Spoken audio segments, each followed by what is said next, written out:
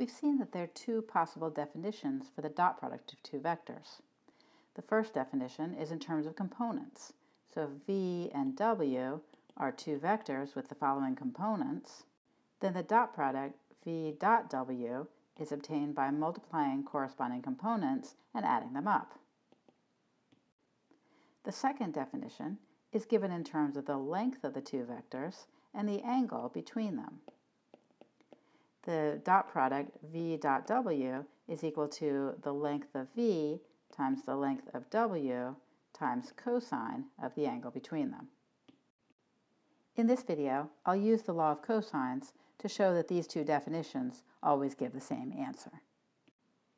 I've written down the two definitions of dot product for reference.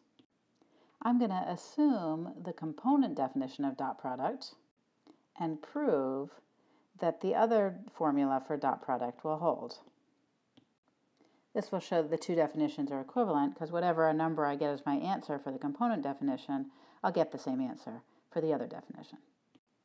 Although I'm working here with two-dimensional vectors, vectors with two components, the argument actually still holds for vectors in 3 dimensions or n dimensions.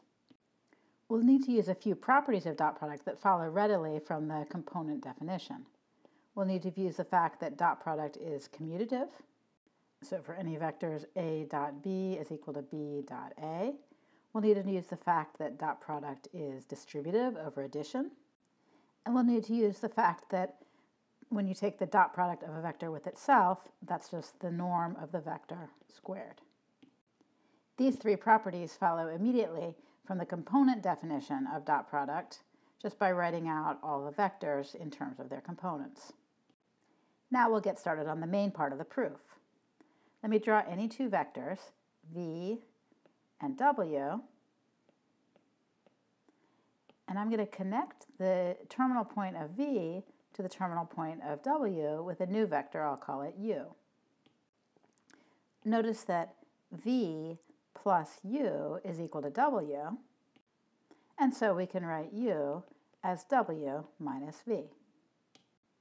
Now, by the law of cosines, we know that the length of u squared is equal to the length of v squared plus the length of w squared minus 2 times the length of v times the length of w times cosine of theta, where theta is the angle of the triangle opposite vector u. So that's the angle here between v and w.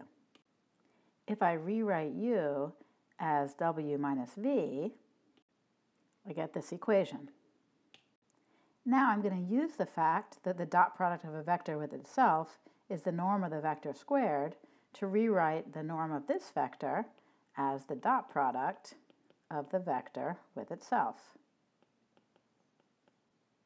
Continuing, I can write the norm of v squared as v dot v and the norm of w squared as w dot w. Now I can use the distributive property on this collection of vectors to get w dot w minus w dot v minus v dot w plus v dot v. The right side I'll leave the same.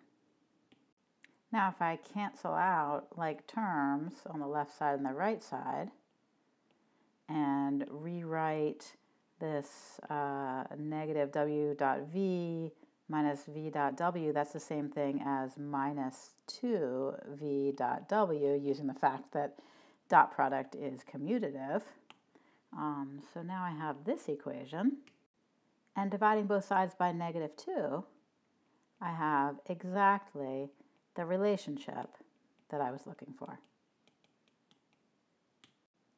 So the law of cosines gets us from the component definition of dot product to the length and angle definition of dot product. And that's all for the proof that these definitions are equivalent.